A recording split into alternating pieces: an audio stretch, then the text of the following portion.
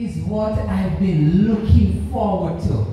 I heard the singing just now and my heart moved within me. I don't know about you. I hope it did.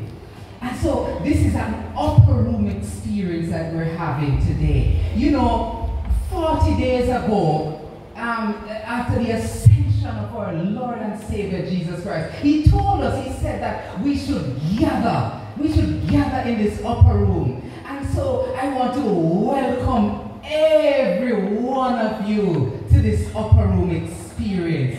I see Sister Stacy and Lawrence over there traveling from way over yonder to be a part of this upper room experience. I see our special visitors coming from the east, west, north, and south just to be a part of this upper room experience. Man, oh man, I tell you that when we're here and we think about Jesus and what He has done for us, our souls shout out, hallelujah!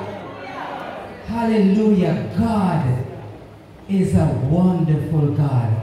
And so as we're here today, gathered, I just want to welcome you to this upper room experience. And right now we're going to sing a song, a beautiful song, because Jesus, when He was leaving, He said that He will come again. And so we know that we shall be caught up. Amen, church? We shall be caught up with Him. Sorrow will stop and joy will begin. We shall be caught up with Him.